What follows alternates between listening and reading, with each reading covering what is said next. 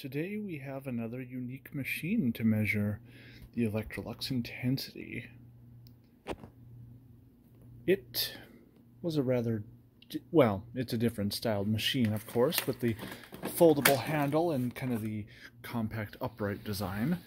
Even has a little cord winder. But these have an extremely small bag, although the airpath on it is very, very short. Because our motor is right behind here, and then we just have a short little suction tube that goes to there. But despite the short path, I don't think the flow on this thing is quite as strong as you might expect. And I've noticed, you know, when I took it apart, which I managed to break it a little bit because I didn't realize that these two panels over here and over here have to be removed in order to access the screws underneath. Two screws here and one screw right at the back of the unit right here. Once these two covers are removed. So yeah, I managed to break it, but it's not noticeable. I just kind of looped some tape under this side because the latches on this are still intact. It's just this one that lost it. So I looped some tape and stuck it on there, and since that part doesn't really get contacted by anything, it should be fine. But anyways, the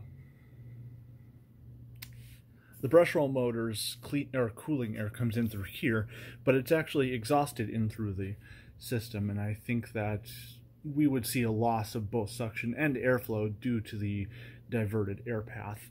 But it's not a huge hole for that. Well, maybe a little bit bigger than I thought, but still, you know, that will probably affect it a little. This is going to be a pain. Back in there. But yeah, we have a new HEPA filter, new pre-motor filter, new bag, so we should be running at optimal performance. Oh, and I found this interesting. While taking it apart, there was a micro switch right down here, and I couldn't figure out what it was for until I ran this thing without the door on it. And then I realized that's for the brush roll. So this unit won't run the brush roll motor when the door is not in place.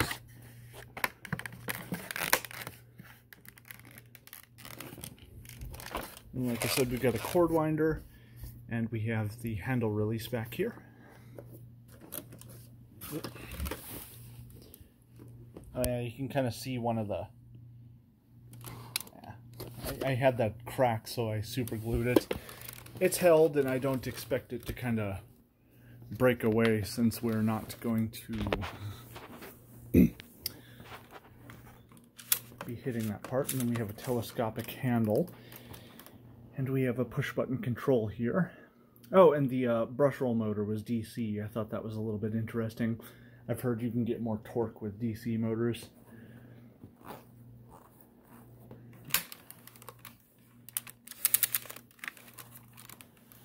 And then we'll take a look at the brush roll.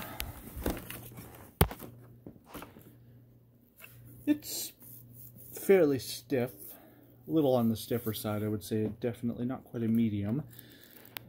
Oh, I should mention, if anyone knows where to find a spare brush roll for this, I could use one.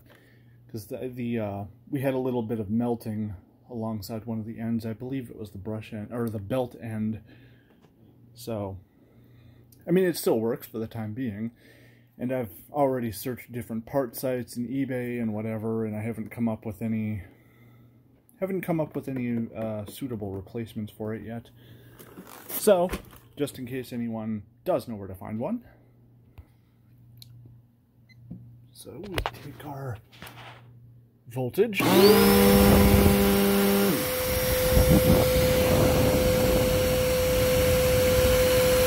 our wattage.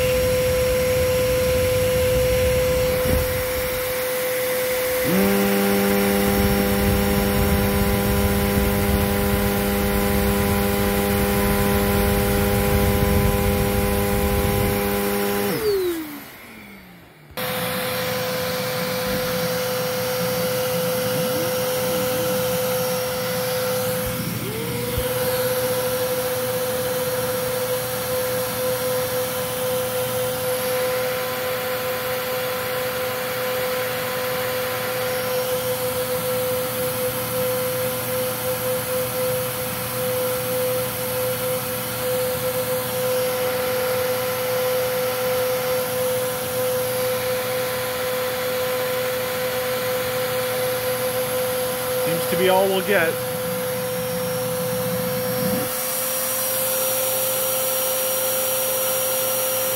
Yeah, the suction isn't really strong because we definitely have leakage through like the brush roll motor chamber, and I can feel a little bit around the plate on the top here. So it's not super well sealed, but I suppose, you know, you don't want too much seal or it becomes hard to operate. So now let's turn the brush roll on.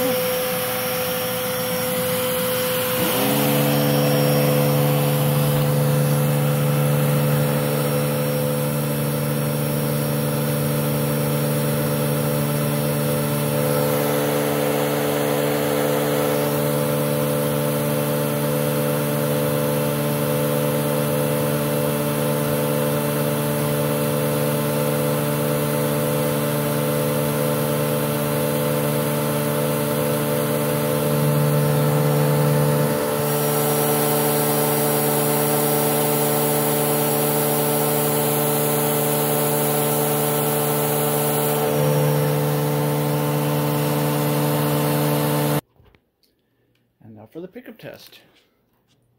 We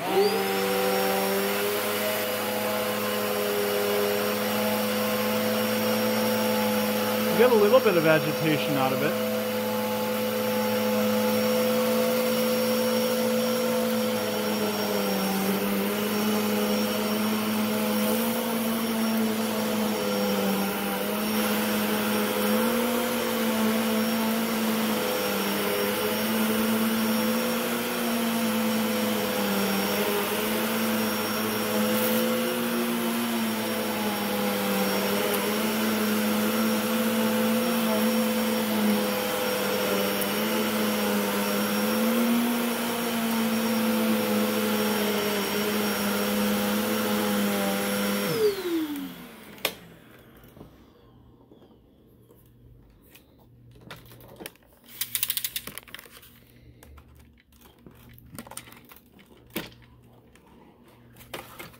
And that's difficult to do one-handed because you push that little lever up and then the handle folds back. But yeah, it's a quirky little machine for sure. Definitely not bad, but I guess I can see why it would have been discontinued, because I mean it's kind of an awkwardly shaped unit, and you know, of course, the complete lack of any above the floor accessories, which I think these were fairly spendy. Maybe I'm wrong, but you know, the small bag size, it's got some flaws, but it's neat. Oh, and if anyone's, I'm sure I might be asked about this, Canadian Electrolux 89, I need to find a hose for it. I thought the standard old metal canister fitting would work for that, but I was wrong. So, gotta find a Canadian either cuff or hose. So, yep, another test down, a few more to go. Thanks for watching.